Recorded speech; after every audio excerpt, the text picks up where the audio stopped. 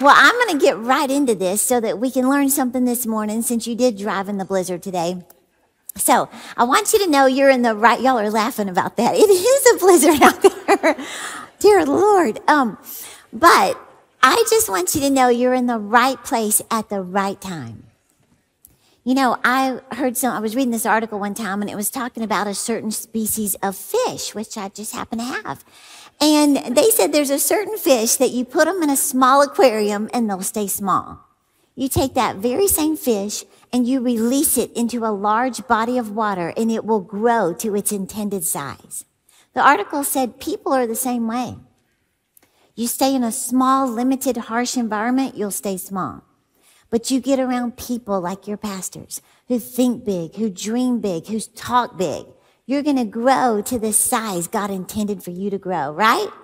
So you're in the right place at the right time. Just being in a building like this causes your vision to get bigger, doesn't it? So I'm going to share with you this morning a very practical but also spiritual message about the 5 morning habits of the most successful people in the world. The 5 morning habits of the most successful people. Now, some of you have probably heard this statement before, that people are rewarded in public for what they practice in private, right? In other words, it's what you do behind the scenes. It has more significance than what you do in front of people. People are rewarded in public for what they practice in private. Think about David in the Bible. You remember how he killed a lion and he killed a bear in private with nobody watching? But that prepared him to kill Goliath in public with everybody watching, right? So see, God can't use you publicly until you get victory privately. Does that make sense? So y'all may remember this. I know last year when I was here, I shared this story, but I want to remind you of it just to kind of put a little story to this. Do y'all remember the story I was telling about how years ago, John Maxwell was speaking at a conference, and there was this young kid there who had just graduated with his MBA, and he's just admiring everything about this conference. Now, I want you to imagine 2,000 people in attendance who paid $2,000 each. Y'all remember the pocket calculator? Okay, let's do the math. 2,000 times $2,000, $4 million in one weekend. We got a math guy over here. 4 million.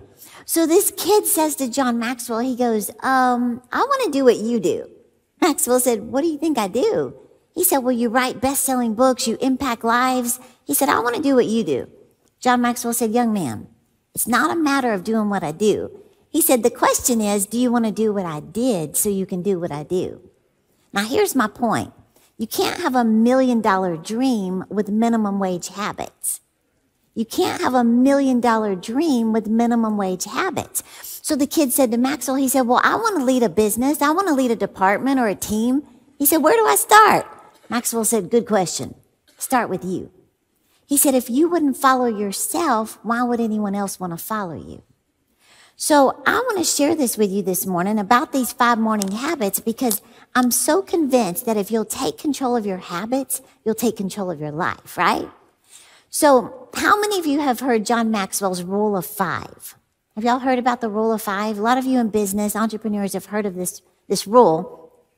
He coined it, but it came about years ago. This is what it is. He said to imagine that there's a tree in your backyard and you pick up an axe, which I just happen to have. And he said, let's imagine you swing the axe 5 times and you put the axe down. You pick up the axe the next day and you swing at that tree 5 times, put the axe down. The next day you do it again. Every single day, if you swing at that tree 5 times, what eventually will happen to the tree? It's going to fall, right? He said, not 50 times, not 500 times, just 5 times. You swing at the tree, eventually the tree is going to fall. John Maxwell said, find your tree. He said, what is that dream, that vision, that goal, that if you were to do 5 things every single day, mountains of impossible dreams would begin to fall? Well, some of you may remember, but some of you haven't heard me, and it's been a year since I was here. But that's exactly what happened in my life. You know, God's done some amazing things in my life and ministry, and I feel like your pastor brings me in just to give all of you hope that, dear God, if this will work for her, it'll work for everybody, right? But God's just done amazing things. I think I just wrote my 14th book. I think we have 23, 24 people on staff now. We just bought our first office building last year. Some of my friends are here and partners. Love seeing y'all. We host a TV show called Live Your Dreams. Our YouTube channel has, I think, 34 million views, over 250,000 subscribers. Amazing things that I'm just like, what? I'm like the least likely person in the world to be doing what I'm doing. Just look at me. But, some of you may remember this story, but when I was 14 years old, I was raped by a guy at a fitness center. Never dreamed in a million years I would lose my virginity on a gym floor by a complete stranger who could absolutely care less about me. And after that happened, I literally thought I was the ugliest person in the world, had such a poor self-image, could barely even look people in the eyes to talk to them. And I got into an abusive relationship after that because of just how ugly I felt. Finally got out of that relationship after 2 years. My last semester of college at Texas Tech University, I got pregnant before marriage. I was laying in my apartment in Lubbock, Texas, scribbling in my journal, I want to die. Because I thought I'm the biggest disgrace in my family. I can't bear to tell my parents what I've done. I just felt like a failure. Well, 3 weeks after I found out I was pregnant, I got married. I borrowed my sister's old wedding dress. I walked down the aisle with my head down. I was so ashamed. Kenneth Copeland and my dad performed the wedding. I felt like such a loser. 3 weeks after my wedding, I lost the baby. So I just felt like this big loser, big failure in life. And for 11 years after my wedding, I just got into such a rut. I just fell into this rut for 11 years. I paid my car note every month, paid my credit cards every month, went to work 8 to 5, had no vision for my life, no money in my savings account, just living paycheck to paycheck for 11 years, more than a decade. And all of a sudden, in 2002, I had a wake-up call. And I realized my husband and I were separated. We were this close to divorce. Nothing about my life has changed in over a decade. And by then, I had a 5-year-old little girl looking to me for this role model. And I sort of looked into the future and realized, unless I do something to change, this isn't going to be just a season of regret in Terry's life. This is going to be a life of regret. And I didn't have a success coach come to the house. John Maxwell didn't show up and tell me, here's what you need to do. I just sat down one day and I made a list of 5 things I was going to make myself do every single day for 21 days. Because I'd been told if you do something for 21 days, you can break a habit and start a new one. So I thought, I'm going to do these 5 things. I had no idea these 5 things were some of the very things the most successful people in the world do. Well, I did it for 21 days. And at the end of 21 days, I said, I'm going to go for 30 days. At the end of 30 days, I said, well, I'm going to do 2 months. Then I went for 3 months. Y'all, that was in 2002, and I've never stopped. This morning, I woke up in freezing Michigan, and I did the 5 things. So, are you ready to hear what those 5 things are? Okay. It's funny. I guess the weather is really affecting my voice. I kind of sound like Joyce Meyer this morning, but it must be the snow. Okay, so here we go. Number 1, the first thing, these are the 5 things successful people do every morning. Number 1 is pray and meditate. Pray and meditate. Now, if you had to just choose one of the 5, this is the one you want to do. Well, I began to discover the most successful people in the world meditate every day. I'm talking about people like Jennifer Aniston, Cameron Diaz, Paul McCartney, Jerry Seinfeld, Steve Harvey. Keep in mind, many of them, they communicate with the universe. I communicate with the creator of the universe, right? But I found out Joshua 1:8 says, this book of the law shall not depart out of your mouth, but you should meditate on it and observe to do what's in it, and you'll make your way prosperous and have good success. So God was telling us, if you want to be successful, meditate. Now, here's what my dad taught me. He said, when you go into your prayer time with the Lord, he said, always take 2 things with you. Take a journal and take a pen. And practice Texas-sized pen. He said, practice hearing the voice of God. Now, I thought if God ever speaks to me, he'll probably say something like, I will smite thee with my nostrils. But I found out that's not God. That's Jim Carrey from Bruce Almighty. But I found out that God wants to speak to you even more than you want to listen. But you have to take the time to listen. In fact, Jim Rohn, who was one of the greatest motivators, he said a life worth living is a life worth recording. Do you know that God's word says in Jeremiah 30, verse 2, it says, write all the words I've spoken to you in a book. God wants you to journal your time with him. You know why? Because we forget. When you hear something valuable, write it down. When you need wisdom for your life, write it down. When you think God is speaking to you, but you're not even totally sure, write it down. So let me tell you this story real quick. This is a true story. A friend of mine was watching the Food Network one night, which I've never watched that because I don't know how to cook. I'm a sandwich artist, but that's about it. But she was watching the Food Network, and she said that they had this little challenge going on. Y'all seem kind of sleepy. Are you a little sleepy this morning? Are you just frozen? Is that it? So I wish my voice was more powerful so I could really wake you up, but this is as loud as it gets. But they were watching the Food Network, and there was some kind of contest going on that whoever won the first round got to have the #1 pastry chef on their team to help them with the next contest. So this girl won, and they told her, okay, well, you got the #1 pastry chef to be on your team for 10 minutes to help you make whatever you want. So they start the timer. All of a sudden, the #1 pastry chef walks in there, and guess what the challenge was? To make a dessert. So she's obviously going to win the whole thing, right? So the pastry chef walks in there and says, okay, what do you want me to do? And the contestant turned to this world-renowned chef, and this is what she said. I need you to cut the fruit. And the chef said, what? And the judges looked at each other and they all said, what? And I'm sure people watching the TV were throwing fruit at the TV going, are you crazy? And the chef said to this contestant, she said, are you sure that's what you want me to do? She said, yeah, I need you to cut the fruit. She said, I've got a recipe. And you know what? She lost. And she deserved to lose. You know why? Because she didn't even know what to do with the greatness that was standing in her kitchen.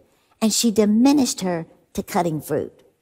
Well, do you know that God's word says greater is he that is in you than he that is in the world? And God is saying to you, what do you want me to do? Just tell me, what do you want me to do? There's greatness on the inside of you, and I want you to ask me to do something big. So God wants you to listen for him. He wants to give you ideas, instruction, and wisdom. Does that make sense? Okay, #2, the second thing that I began to write down that I'm going to make myself do every single day was to read books. Now, I don't know about y'all, but I hated to read books. In fact, the only books I ever read for pleasure outside of school was the Dallas Cowboy Cheerleader Manual and a book about gymnastics. That was it. I hated reading unless it was an assignment that I had to do. But I started discovering that successful people read books. Well, do you know that Hosea 4:6 says, my people are destroyed for a lack of knowledge? Well, that's exactly what was happening to me. I was being destroyed. I was living paycheck to paycheck. My marriage was being destroyed. My house was a mess. My career was being destroyed. Nothing was improving because I stopped growing.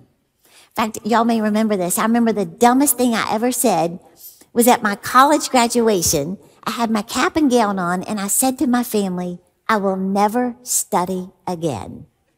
I thought I've paid my dues. I finished college. I will never pick up another book. Well, I backed up my dumb promise for more than a decade. I never read another book. Well, finally, in 2002, when my life is falling apart, I said, I guess I'm going to make myself start reading. So I set the alarm on my phone for 20 minutes, and it was like torture. I was just sitting there reading, kept looking at the alarm. Finally, it went off. But I did it again the next day, and I did it again the next day, and I did it again the next day. And something surprising began to happen. The more I read, the more I began to learn. The more I began to learn, the more I began to earn. I would go to my job and people would go, how do you know this stuff? And I'd be like, I don't know. I guess it was something I read the other day. Well, do you know what happened the next 11 years of my life? I went from ghostwriting books for other people to authoring books. I went from attending conferences to speaking at conferences. I went from watching TV for hours after work to hosting a TV show. What happened? As I began to grow, everything in my life began to grow. In fact, I remember hearing Jim Rohn make this statement. He said, do you know what the word poor stands for? Passing over opportunities repeatedly. Passing over opportunities repeatedly. And you might think like I thought. I said, why? That's just it. I haven't had any opportunities. Yes, we do. Every single day is another opportunity to get up and to invest in ourselves. And I know I'm preaching to the choir because you're the ones who came to church on a Sunday morning. But every day is another opportunity to invest in you. In fact, let me tell you this story real quick. This is about a friend of mine who pastors a church in Jackson, Mississippi. Years ago, when he was about 18, 19 years old, he was actually 17, 18, he was a senior in high school, getting ready to graduate, go off to college. He wanted to be a businessman. And he said he's sitting in math class one day, and all of a sudden he heard this knock on the door, and for some reason he just felt in his spirit something's not right. Sure enough, the principal came and got him, took him out of class, and told him that his father had just had a massive heart attack and instantly died. He said, in one moment, my entire life changed. He said, my dad was there for breakfast. He wasn't there for dinner. Now, his dad was the pastor of a local church in Jackson, Mississippi. All of a sudden, my friend Joel, he said, it dawned on me, I can't go off to college. I need to help my mom pastor the church. So he said, I need to go to Bible school and learn how to be a pastor. So instead of going to college, he went to Rhema Bible College in Tulsa, Oklahoma. While he's at Rhema, he's sitting there thinking, I don't need to be here. My mom's back in Jackson struggling, trying to keep this thing going. I need to get back to Mississippi and help my mom. So he quits college, goes back home, and became the pastor at 19 years old. Can you imagine? Well, in the first year of pastoring, he lost more than half the crowd, which also means he lost more than half the income. So he said, all of a sudden it dawned on him, if I don't change something, I'm going to lose everything it took my father his whole life to build. I could lose it in 1 year. So he said, I got desperate for change. He said he went home and he took every TV out of his house. He said, I didn't want any distractions. I was desperate for change. He said, when you don't have a TV, you got a lot of time on your hands. So he said he went and bought a book. And he said, I'm going to set a goal. I'm going to read 1 book a week. That's 52 books a year. But he said he began to learn things. He began to study. He began to get some videos. When he was at the office, he would watch videos of people like Joel Osteen. He said he was watching how Joel would use body language to really express his point. He said he was watching people like T.D. Jakes, how he would use voice inflection to really hammer his point. He said he'd watch people like John Maxwell, how he stays seated on a stool during his whole presentation, but when he really wants to make a point, he'll stand up and address the crowd. He said, I was just observing everything. Well, do you know, 10 years later, he pastors more than 5,000 people. He paid off his church building $11.5 million at 29 years old. You know what Joel said? As I began to grow, everything in my life began to grow. We can do this, can't we? Okay, so the second habit was reading. The third habit, number 3, is I found out successful people listen.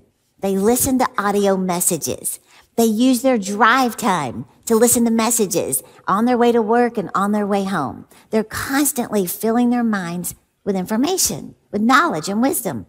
Well, we know that God's word says faith comes by hearing and hearing by the word of God, right? Everybody knows that you have to hear God's word in order for your faith to grow. Well, all of a sudden during that season of my life, I was so undisciplined. Y'all may remember this. I actually got a Post-it note and I wrote push play. And I put this on my bathroom mirror. So I thought, okay, if I'm going to be consistent, I've got to figure out when I'm going to do this. And I thought, well, I got to get ready in the morning anyway. Takes a long time to look like this. I might as well push play. So I got up the first morning. I went in there. I saw the mirror and I said, oh yeah, push play. And I pushed my big CD player. And I started hearing God's word, hearing God's word, hearing God's word. Faith comes by hearing, right? Romans 10:17. Well, here's the thing about hearing God's word. It's not like having the Price is Right on in the background. When you're hearing God's word, it gets down on the inside of you and it starts to change you from the inside out, right? I began to hear things like, don't share big dreams with small minds. Don't share big dreams with small minds. Small-minded people have a way of sucking the faith right out of you. But big-minded people have a way of elevating you to reach your potential. In fact, I remember hearing this story, and it was about a guy who said he was struggling in life, nothing was changing, and he said one day, he just looked around at his closest friends, and he said, I realized two things about my closest friends. Number one, they hated hard work, and number two, they had no intention or desire to improve their lives. So he said he walked up to this very wealthy, successful man, and he said, if you could give me any advice to help improve my life, what would it be? He said, the wealthy man said 4 words, keep the right company. Keep the right company. So he said, I did. He said, I went home and I just made a simple list. He said, if someone could drag me down, I put their name on the list and I spent no more than 5 minutes with them. If someone could improve my life, I put their name on the list and I spent as much time as possible with them. He said after following the make it or break it list, within 3 years, he was a millionaire. Keep the right company. Now, how did I learn this? As I'm gluing my eyelashes on, I'm learning this stuff. So that was just a simple habit. And you know, this is the easiest of all the habits because you don't have to stop what you're doing to listen. You can listen while you're driving, listen while you're loading the dishwasher, listen while you're folding laundry. I still do it to this day. I woke up at the hotel and I push play as I'm getting ready. Can we do it? Okay. Number 4, the 4th habit. Y'all doing okay this morning? Okay. The 4th habit, number 4, is I found out successful people take the time to write their dreams and goals. Now, y'all may remember me teaching on this because this is my passion. I'm a cheerleader of dreams. But I found out that this principle came from God's word. Proverbs 29:18 says, where there is no vision, the people perish, right? So if you don't have a vision for your life, you're just existing. You're just perishing. And that's what was happening to me for 11 years. That's why my life didn't get better. There was no vision. But I also found out that with vision, you come alive. Well, then I began to discover successful people don't just have vision, they take the time to write the vision. Everybody from Jim Carrey, Katy Perry, Beyonce, Ellen DeGeneres, Justin Timberlake, Conor McGregor. I found out successful people take the time to get their dreams out of their head and onto a piece of paper. But then I found out this didn't come from Katy Perry. This came from God's word. Habakkuk 2:2 says, write the vision, make it plain. Why? So you can run when you read it. This proves you're serious when you put your dreams in writing, right? So y'all have heard the stories. I began to do this. In fact, I remember as I'm putting my makeup on, I heard a story from Jim Rohn. And he said that this was back when he was struggling. He had no money in the bank. He said, I had pennies in my pocket. He said, I was full of excuses. I blamed everybody for where I was in life. And he said, his mentor said to him one day, he said, Jim, go get your list of goals. I think I can help you with something. Jim said, I don't have my list of goals. He said, where are they? Are they out in the car or something? Go get it. He said, no, I've never written a list of goals. He said, what? You've never put your goals in writing? He said, no. He said, well, then I bet I can guess your bank balance within a few $100s, which he did. He said, that got my attention. He said, you mean my bank balance would be higher if I had a list of goals? His mentor said, drastically higher. So from that day on, he began writing his dreams and goals. And of course, 5 years later, he became one of the greatest success coaches the world ever knew. Well, as I began to learn that, I thought, if this will happen for someone like him, why wouldn't it happen for me? So I started writing my goals. You know, y'all may remember funny stories. I put a fake picture of me and John Maxwell. This is totally fake. I cut him out, cut me out, taped it together, and I said, I speak at events with John Maxwell, acting like we're buddies in the picture. I went to Joyce Meyer's conference. I printed out a picture of Joyce, chopped off Joyce's head and put my head on top, and I said, I'm invited to speak at the largest churches and conferences in the world. It looked ridiculous. Now, I know we have a Dutch community here, right? There's a lot of Dutch in here. The Lord just put the Dutch language in my heart. And I put a map of the Netherlands. And I said, my books are translated in 5 languages, and one of them is Dutch. I didn't know anybody that could do something like that, but I put it in there. I put a picture of offices and said, we have beautiful offices on the lake in Rockwall, Texas. Well, do y'all remember me teaching you last year that there's a principle in God's word that you become what you behold? You become what you behold. Whatever you keep before your eyes, it will eventually show up in your life. Do you think it's a coincidence that now I speak at events with John Maxwell? In fact, he's my guest speaker next year. John Maxwell. Here I am. I don't even have to show you a picture. Here I am speaking at one of the largest churches in America. That's not coincidental, is it? Here we are, my book translated in the Dutch language. Here we are last year. We got our first offices in Rockwall, Texas on the lake. None of that's coincidental, is it? Here's the principle. When the vision is clear, the results will appear. When the vision is clear, the results will appear. So what is a clear vision for you for this year? If it really is to be debt-free, then you need to know exactly how much debt you owe. Get clear on the vision. If it's to get your body in shape, what does a body in shape look like to you? Get a picture of it. Chop off someone else's head and put your head on top. I do it all the time. Whatever it is, if you're saying, I want my career to grow, what does that even mean? Put it in writing. Get clear on what that means. So let me tell you this story. I thought this was so cute. This is a true story about a little girl, because I want you to know this will work for anybody. But this precious little girl, Liz, this is back in the 1980s. When she was about 6 years old, her dad left her, and her mom was working 2 jobs to try to provide for her. And as she started growing up, she was about 11 years old by then. Her mom's working 2 jobs, and she said, honey, my goal is to have enough money to one day send you to college so you can then get a good job. And she said, Mommy's dream is that one day you're going to take me on a trip around the world. Well, her mom's working those jobs, working late hours. One day, Liz's aunt came to her and she said, honey, your mom's working so many hours. You're by yourself. She said, I think you need to join the Girl Scouts so it'll give you something to do.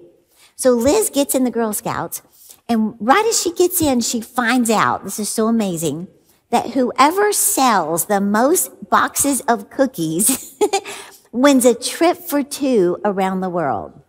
Liz said, that's all I needed to hear. She said, I don't have to wait till my mom gets enough money to send me to college and I get a job. She said, I'm going to win this thing and make my mom's dream come true. So every single day after school, Liz would go knocking on doors. Would you like to buy a box of cookies? Every single day, she's asking people.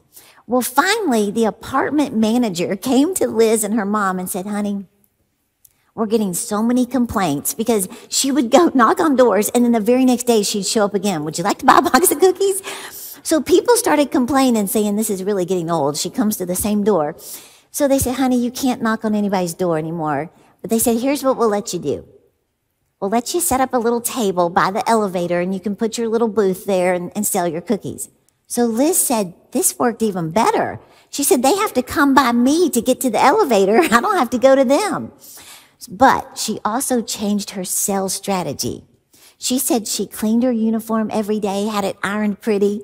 Every single day after school, she set up her little booth because her vision was so clear, right? She said she changed her strategy. Instead of saying, would you like to buy a box of cookies? She said, would you like to invest in me? See, my dream is to take my mom on a trip around the world, and I don't want to have to wait till I'm 30 years old. Would you invest in me and make my mom's dream come true? They said people were crying. On average, they bought a dozen boxes of cookies. Well, Liz crushed the record. She sold over 10,000 boxes of cookies, won the contest. Here's the thing. After 3 or 4 years of selling cookies, Disney came to her and said, we want to make a film about you. But it wasn't like a movie that you go watch at the theater. It was a training video to teach their employees how to sell. Liz became a conference at speakers. What did I say? I think I'm asleep. I think I'm frozen still. They said she became a speaker at conferences. Her mom went from 2 jobs to 1 job. She had more than enough money for college, and she took her mom on a trip around the world twice by the age of 13. Isn't that amazing? Because when the vision is clear, the results will appear, right? You know, there's so much I could teach you about goals and dreams. And so I put this together. I wanted y'all to have this. It's a little goal setting, like a checklist. I think we may have sent like a little QR code. If not, just go to terri.com/goals. And it just gives you like this little checklist to help you set your goals for this year. terri.com/goals. That's just a free little download for you to just make for sure you're doing it the right way. Does that sound good? And I wanted to mention this. Pastor reminded me to tell y'all this too. I want to ask you to write down your top 3 goals that you are believing God for this year. What are your dreams? What are your goals that you're believing God for this year? And I want you to bring them tonight, because we're going to come together and we're going to pray over these goals. You know, there is power in prayer. And the Bible says in Matthew 18:19 that if 2 of you shall agree on earth as touching anything that they shall ask, it shall be done for them by my Father in heaven. So tonight, we're going to pray over your goals, and I'm going to teach you how to activate the favor of God on your dreams. Does that sound good? So write down your 3 goals, bring them tonight, and let's pray over them. Okay, last thing I want to share, because I got to go fast. The 5th habit of the most successful people is they exercise. Here's what I discovered. I had to stop looking at the 1 hour you don't have, look at the 20 minutes you do have, and do something. And you might even say, Terri, 20 minutes is not going to change my body. But do you know that 20 minutes a day times 30 days in a month is 10 hours of physical growth, physical exercise? You're going to see a difference in 10 hours, aren't you? But here's one of the biggest things I began to learn and apply to my life.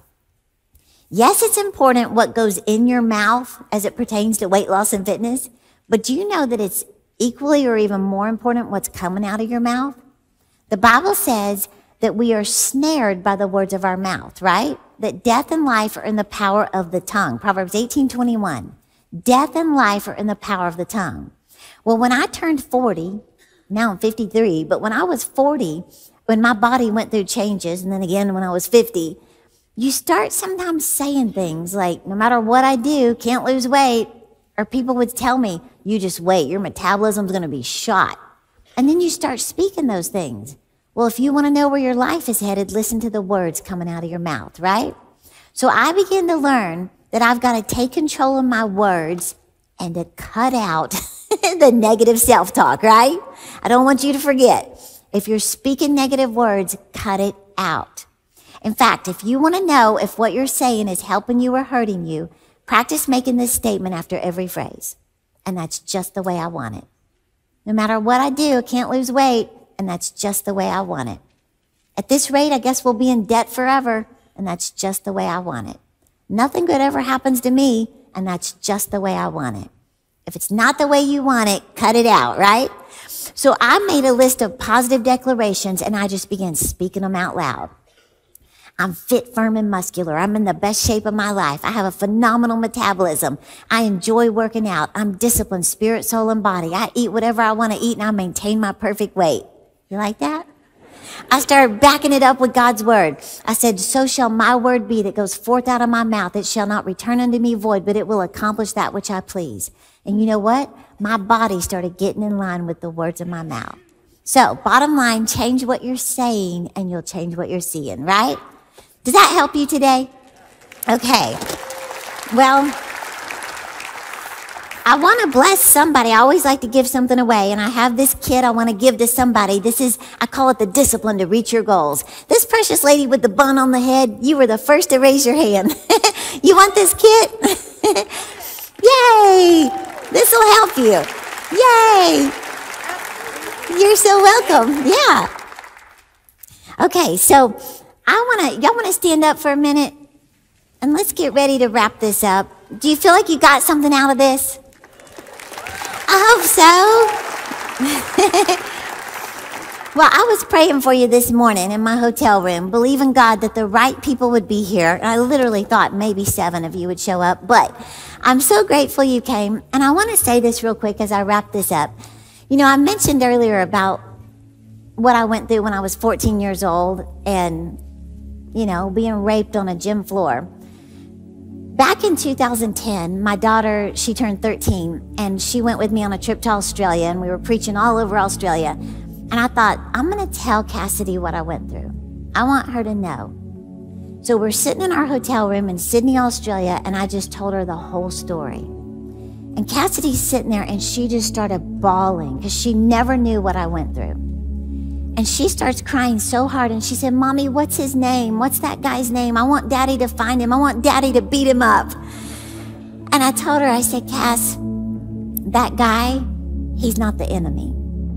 I said, yes, the devil works through people, but Satan is the enemy, and he has one plan for every single one of our lives. John 10:10 tells us his plan is to kill, steal, and destroy your life.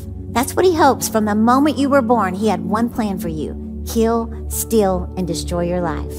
And I told Cassidy, I said, Cass, you know how I get the devil back for what he did to me? I said, did you see all those people that got born again tonight? I said, did you see all those people start to light up with vision again for their lives? I said, that's just like stabbing the devil. That's making him pay for everything he put me through. How many of you feel like it's time to make Satan pay for what he put you through? I do too. You know, every time I go preach somewhere, I take a selfie. I usually post it on Instagram, but I always send it to my mom, and I say, Mama, I'm going to go torment the devil today.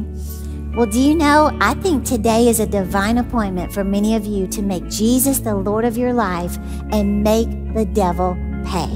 Make everything you went through, make it backfire on him. Make him wish he had never gotten you addicted to drugs, never had you go through that with the abortion or the abuse or the affair or the rape or whatever you've been through. Make it backfire on the devil today. How many of you feel like today's the day to make Jesus the Lord of your life? Let's raise our hands all over the place. I believe it. Thank you, Jesus. Thank you, Jesus. I believe it too. Well, here's what I would love to do, because I believe God would send me all the way from Dallas, Texas to you this morning for this moment right here. Let's just seal the deal, make Jesus the Lord of your life, and have him help you achieve impossible dreams. You're no longer having to do it on your own. You now have the power of God coming on you to do with ease what you could never do on your own. So why don't we lift our hands to heaven and everybody repeat this after me. Father, in the name of Jesus, I come to you today. I repent of my sins. I ask you to forgive me. I declare Jesus is the Son of God. He died on the cross for me. I ask you into my heart. I make you my Lord and Savior. And I declare today, March the 19th, is a new beginning. In the name of Jesus. Amen. You did it.